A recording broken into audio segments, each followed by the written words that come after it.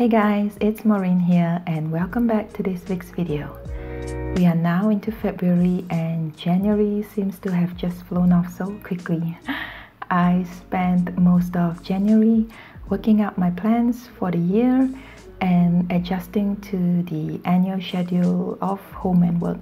I think I've shared this in my last video that I made, but yeah, anyway, January is always the adjustment month. It's like a period where you fine-tune things to set the tone for the year. When I was doing mine, I realized that this year will be much busier as I will have a few new projects lined up and some of the goals that I would like to see achieved. The year had already started out well for me, and I've got a few pleasant news that was very uplifting in terms of career-wise. Still not where I'm expecting it to be, but it is a good start to the year. I discovered a channel not too long ago that is somewhat like a creative pep talk for artists. The channel is run by Adam Duff. He is an illustrator. I will put the link to his channel in the description box below. He has a lot of content that resonates with a majority of us. In fact, I think all of us. Although he is an artist and the content mostly revolves around artists, but it is also applicable to our everyday lives, what I feel. Hearing him speak feels like therapy for me. And scrolling through the comment section, I can see that his listeners also feel the same way. Adam has a fatherly approach in his messages and advice. Although he is slightly older than me, he did mention his age in his video, but when I listen to him talk, it feels like having a father talking to me. What Adam does is something similar that I do with a few of my younger connections on my social media, especially on Instagram. Sometimes I will come across their postings about their struggles and predicaments, and being someone who has lived for 4 decades, I can relate to them and I reach out in hope that my words and experiences as an older person can bring some form of comfort to them.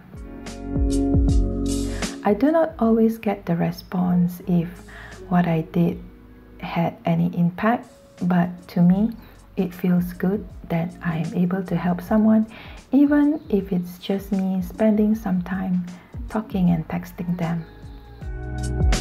In one of Adam's video where he talked about what qualifies a person to call himself an artist, his perception of this is that when a person can make the other person feel the emotions that he wants to convey through his art, be it via performance or visual, that is when he is qualified to call himself an artist.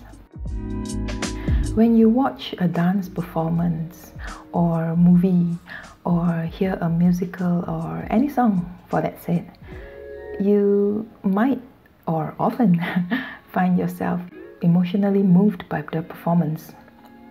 And when you look at the artist in person performing in front of you, you can also see the expression and emotions that are on display. Why art is so emotive? Because when we perform, we are doing it from the heart. When we love from the heart. And that is why when we experience heartbreak and disappointment, we feel it deep within. When the heart is corrupted, all else is affected. Even the people around us can see and feel it. As visual artists, we too are putting on a performance. Every stroke, every color, every step, of our creative process is carefully thought of. It is not something that we just churn out in a mechanical factory mode. We put our emotions into them, our dedication, our time, and most importantly, our heart and soul. There isn't really any concrete explanation as to why and when we do certain strokes, or why we have certain approach to this part of the painting and so forth, but it is rather an intuition, a gut feeling that we go by, knowing that this action will be the right one. Adam shared something similar as well in one of his videos. In his personal opinion, he mentioned that our gut feeling is a far better judge of character than our brain. Our brain is influenced by so many different factors, but our gut, deep down inside, we know our preferences, our likes and dislikes. We know it when we are saying something of the opposite to the other person that deep down inside isn't true, isn't really what we are feeling or what we want. As performers, staying true to ourselves, being honest, and not afraid to be vulnerable is part of our performance. And when we get on that stage, quote, we put on the best for our viewers. And in that moment too, is when we connect with them on an emotional level. That is the kind of power that is able to gently touch you, yet move you to the core. And with that, you are already qualified to be called an artist. I think this is by far my first ever emotional narration, as I mostly share things like this in writing and not so much verbally. I feel that I'm able to express myself better when I am given the opportunity to think through my words rather than spontaneously. I think all introverts and deep thinkers are mostly like that. At least that is how I am.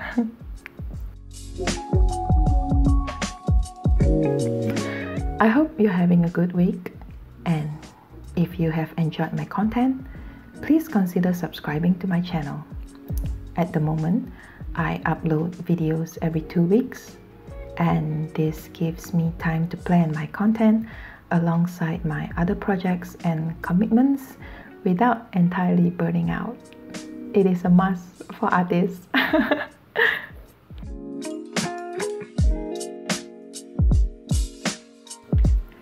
The customizable art print link for this piece is in the description box below. Do also check out my free digital downloads and social media links, also in the description box below. And with that said, I wish you all a good one, and I'll see you in my next video. Bye for now.